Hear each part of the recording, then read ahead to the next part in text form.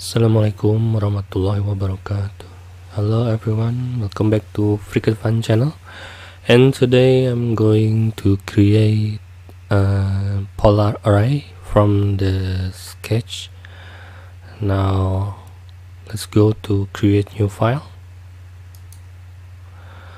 Now I'm going to draft workbench and then go to the circle,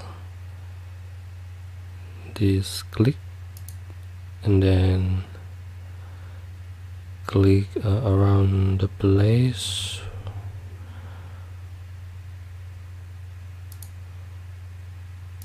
Okay, now to create a position, now let's go to the circle and then click placement. Now I want to create a position with X direction 0 and then Y for 40 millimeter.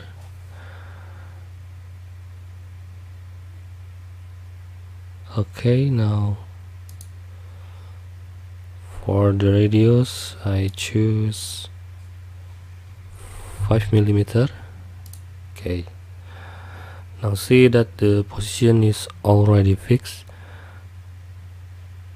so I'm going to create an array, polar array of the circle. Let's check the icon. Here's the icon, or you can click from this polar array.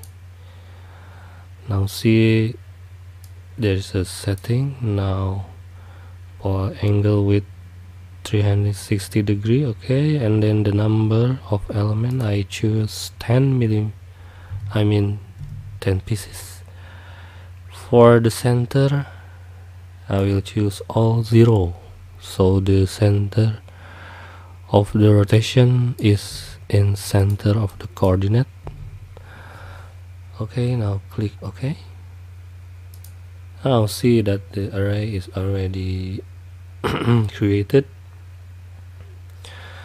So what about the solid? For solid I will choose the part workbench. Okay, now see the extrude. This is the icon of extrude. Now click the array and then click the extrude. See, now there is a setting for the length 10 millimeter. Okay, I will choose OK. See, now the solid is already created.